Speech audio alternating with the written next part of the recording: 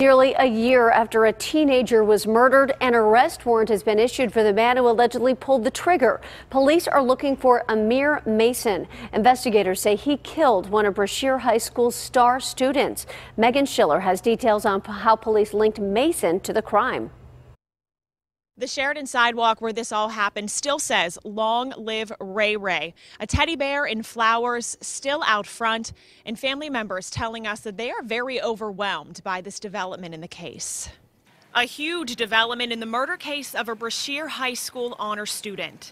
Pittsburgh police charging 18-year-old Amir Mason with criminal homicide for the murder of 17-year-old Rashawn Ray Ray Gibson. Gibson's family members say this news is a long time coming, nearly 1 year after the crime.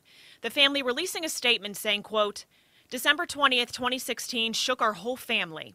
We were practicing driving so he could get his permit. He loved his family and friends with all his heart. This tragedy we as a family would not wish on anyone.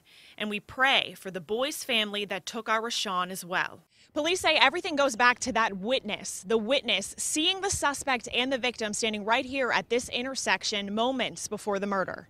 And police say a surveillance camera captured those gunshots, and you also can see the witness running up the street to see what happened at the intersection and then running back after the shots rang out. Police apprehended the witness and Amir Mason in a vacant home on the day of the shooting.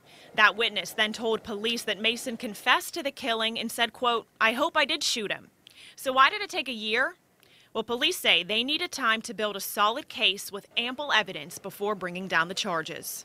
Reporting in Sheraden, Megan Schiller, KDKA-TV News.